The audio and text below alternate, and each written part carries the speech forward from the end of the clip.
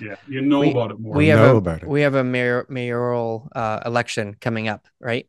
For a reason that's easy to find in the media, and so now everybody's platform that they're coming out with right now is talking about housing, and they're really trying to make this. They're playing the heartstrings, right? They're talking about things that people right now is a hot topic, so they're Bike trying to make these. lanes. Yeah, they're trying to make this The storyline as to fuck? how they're going to bring about change. But you're exactly right. Is in order to get this change, there's three levels of government that need to work together, right? We got 31% of a new construction home going to taxes, right? Like It's it's unbelievable. insane how much tax needs to be paid in order for a property. I got a site that I'm working on where the guy he's in trouble and he's talking about what he's going to do. And his way to make money is to try to like, fraudulently not pay the HST he needs to because it's new construction housing. Like that's his solution in order for him to just to make money on it. And Been I'm like, there.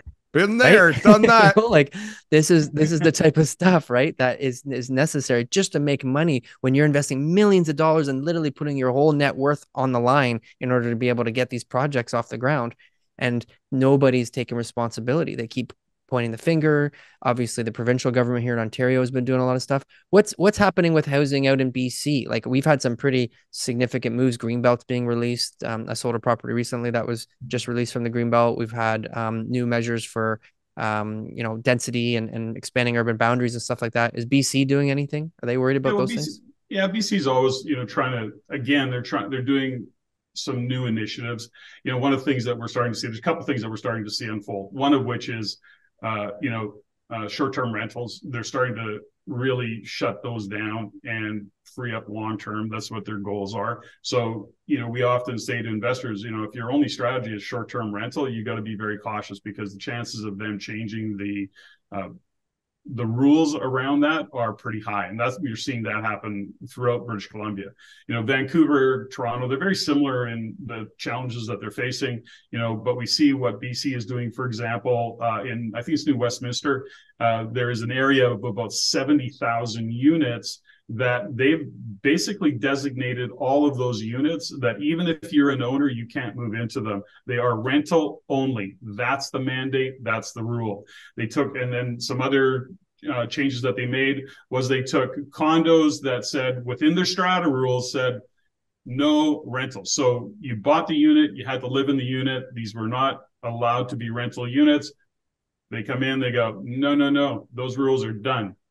If you own a unit in there, you have to rent it out if it becomes available for rent. So they're doing those kind of things, causing all sorts of course, ripple effects and controversy around it. And these are things that are going on. So they're making some of those changes just to try and create supply. They've got a housing plan of affordable housing, not too exciting. They're talking about I think 700 units over 10 years. It's like, okay, why are we Mm. having this conversation?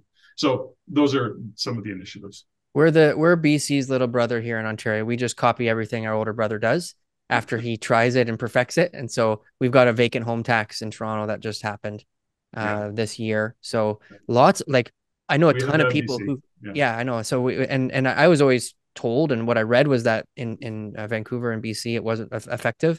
But there's a ton of people who've had to be who that amount of money has been thrown onto their tax bill and they're because the rule was if you didn't do the declaration or of course if you declared that it was vacant, they charged you the 1% based on your assessed value. So there's a yeah. bunch of people who didn't fill out the form, so they got charged. And then obviously the people who rightfully should be charged. So there's a lot of people that I know, and it seems like that might actually do something. Again, just one of the thousand ways to die here. Like how are we going Yeah. to be able to make this work? That's one of them, and it Because seems to they be keep working. trying to crush demand. They're trying to, but let's get clear on a couple of things. I think it's worth noting that something you brought up earlier, TK, was 31% of new housing is actual tax, right? So when we look at Canada, when we look at the impact of Canada housing market on our GDP, we are a debt-driven country. Full stop. It's no surprise that both the government and residents of this country, the debt now is over 300% combined, right? So we know that we see those numbers all the time, but nothing is going to change it. But here's a fundamental. Think about 31% tax. Of course, that's you're paying that after tax dollars when you buy a house with your after tax dollars of income. But There's then the land transfer tax, and there's all of these taxes that are being driven within the housing industry. Housing makes up a huge part of our GDP in terms of our jobs and the tax that those get paid, and all of the thing, the administrative that goes to support it. Think about the government jobs. It's like our economy. Real estate commissions. Right? Exactly. Those darn realtors, and they're getting paid and they don't pay tax. I mean, we joke, but the point is that it drives a revenue. So we keep living into this story that they want to fix this problem.